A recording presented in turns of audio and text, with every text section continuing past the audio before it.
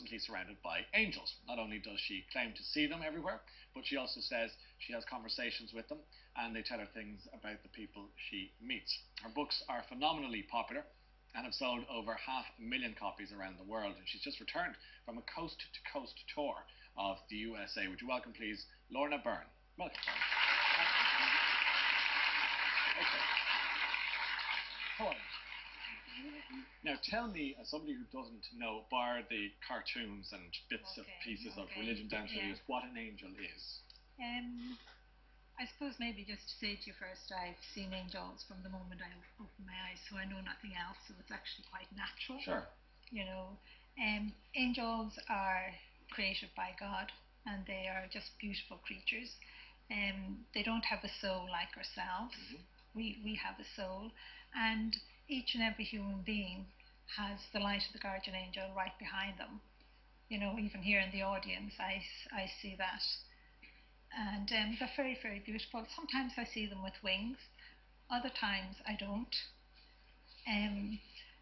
The most of the time they give a human appearance within themselves, so you can, you know, describe them. They're always very luminous, very, very bright on most occasions, and their feet never touch the ground.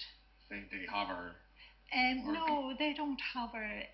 Sometimes it's like as if there's a cushion between them and the earth. Their feet never just seem to touch the ground. What do they say to you, Lorna? What typically conversations would you have with angels? I would just have an ordinary conversation like what we are having here. They have been since I was a child.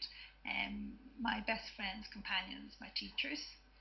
As a child, I was considered retarded, so they told me to keep it a secret. So I actually never said anything to anyone. The angels told you to keep it a secret. Okay. Never to say anything to anyone.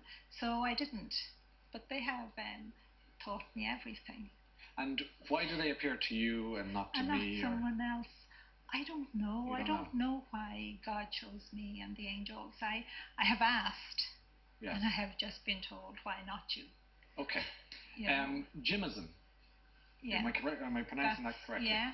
What or who is Jimison? Jimison is a beautiful angel, and he's that beautiful name. He's absolutely enormous.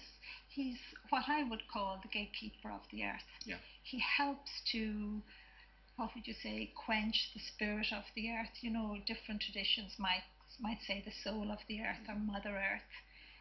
What does he look like? He's absolutely gorgeous, but he actually frightens me a little. Why so? I suppose because he's the only angel God has allowed me to feel his emotions, his